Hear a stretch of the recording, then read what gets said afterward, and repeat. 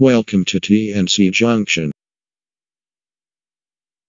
Sequence of testing for current transformer.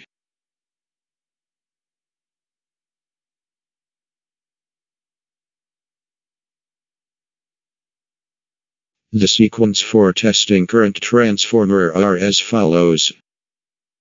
1. Insulation resistance test. 2. Polarity test. 3. Winding resistance test. 4. Knee point voltage test. 5. Ratio test.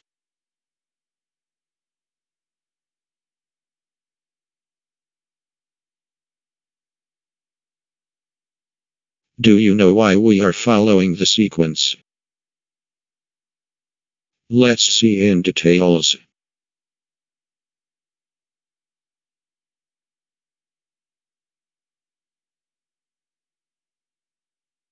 Insulation resistance test. Before proceeding to confirm the characteristics of CT insulation, healthiness is to be ensured for transportation damage. Polarity test. Polarity test will always be done before winding resistance test, because to do winding resistance test we will inject DC current. CT will be saturated if DC current is injected, and once CT is saturated, secondary will not follow primary, and there will be no deflection. So it is not possible to do polarity test after winding resistance test.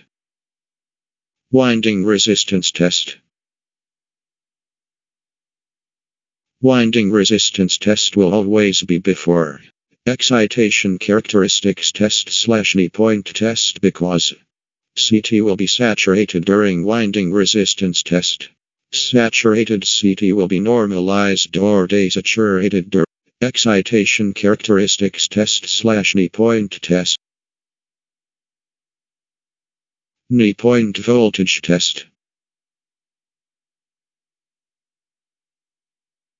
In excitation characteristics, where 10% rise in voltage causes 50% rise in exciting current at rated frequency. How will you desaturate the CT? By slowly applying the RMS voltage on the CT terminals, by keeping the primary circuit open until the secondary current reaches the rated secondary current, that is 1 amp. Excitation characteristics test shall be carried out only after desaturating the CT. Ratio test. Ratio test is always done last, because saturated CT during winding resistance test will only be desaturated or normalized during excitation characteristics. After that, only CT secondary will follow primary to carry out ratio.